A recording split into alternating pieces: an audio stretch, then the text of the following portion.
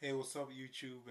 It's Gorby here. I just want to talk about a topic that a lot of African kids can relate to, and it's about African parents. And you know how strict they can be. I mean, seriously, like me personally, now I'm from Cameroon, but there are a lot of things I've been hearing from Nigerian kids. African parents are just sometimes can be the worst. I mean, seriously. Like as I said, I'm from Cameroon, but I'm gonna put on a Nigerian accent just to show you what I mean.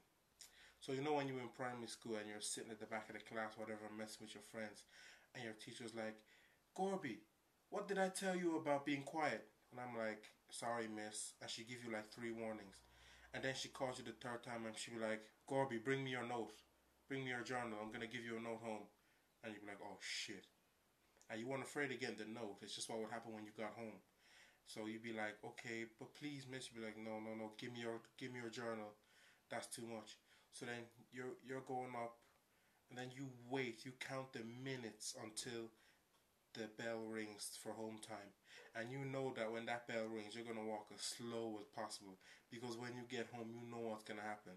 So me now, I get home, and I'd walk into the sitting room. My mom probably be eating her lunch or something, and I'd be like, "Hi, mom. Good afternoon, mom." I was like, "Yes, how was your day?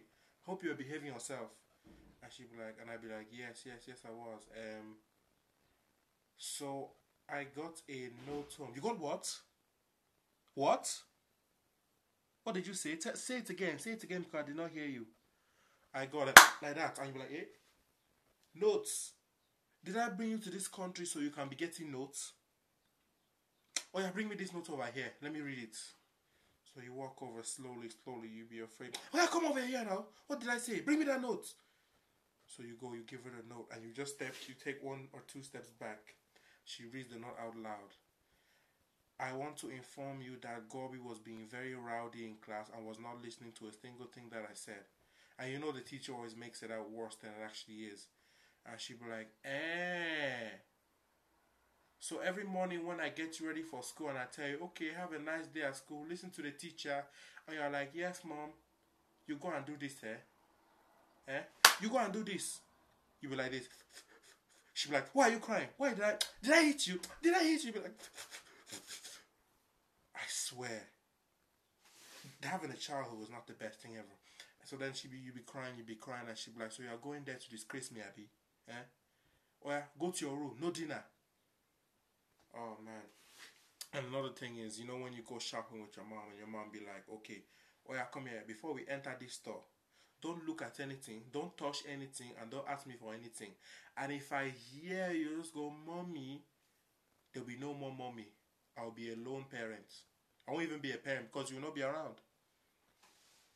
Oh man, I mean seriously though, African parents are sometimes can be so tough. I remember one day I was watching what's it called? What's that show called again? Dynamo, Magician Impossible. He was doing that trick where he's in Rio de Janeiro, and he's like this, and he's levitating in the air. My mom walked in on that, and she was like, "What? So you are now worshiping the devil?" I'm like, "Mom, no, it's just a magic. I don't care what it is. If it is not humanly possible, it is the devil's work." I'm like, "Mom, calm down." I said, "Don't tell me to calm down before I just give you one slap like that. Oh yeah, turn off the TV. In fact, I'll cancel the sky." I'll be like, "Eh? Mom, now, why?" Oh shit.